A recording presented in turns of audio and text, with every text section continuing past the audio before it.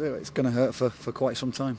And said to the lads there that you're absolutely nothing to be criticised about.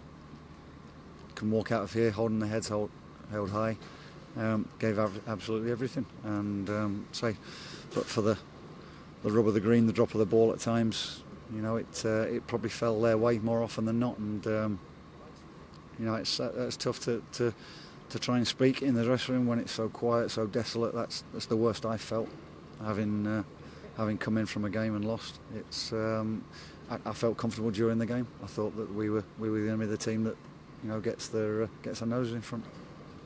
When we went behind, I felt we started the game really well. I felt we built up good momentum during the game. I felt we had real strong spells where we were putting the balls in the box. We were asking questions of their back four and the goalkeeper, and then picking up second balls to then recycle it and keep that momentum going. And I just felt at some stage it's going to crack, and we took that on into the second half. Yes, they had spells of the ball, and there was times we had to regroup and be patient. We spoke about, and I thought the lads went and played to the game plan as what we spoke, and I was confident we were going to go and win it. Yeah, they hit one and it goes inside the near post. Bailey gets a hand to. Kyle hits one flush, couldn't have hit it any better, and it hits the post and goes out the other way. It's like you say, they are the margins. Yeah.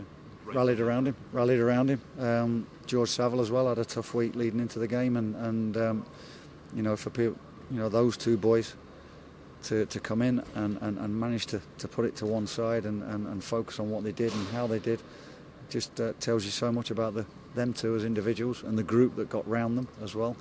They're special people. They're really special people, and I'm proud to be in charge of them, and they've given me absolutely everything. They've got no criticism from me and the rest of the staff on that. We have to, and we want to. We want to, get something from the two games, Austria away and then Romania back here, to give ourselves something to look forward to for the next World Cup campaign, and that's what it's got to be.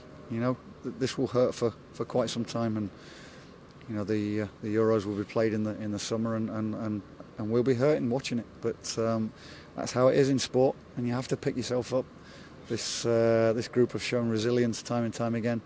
There's no reason why we can't go into a World Cup campaign and put together a group of games that we put ourselves in contention again.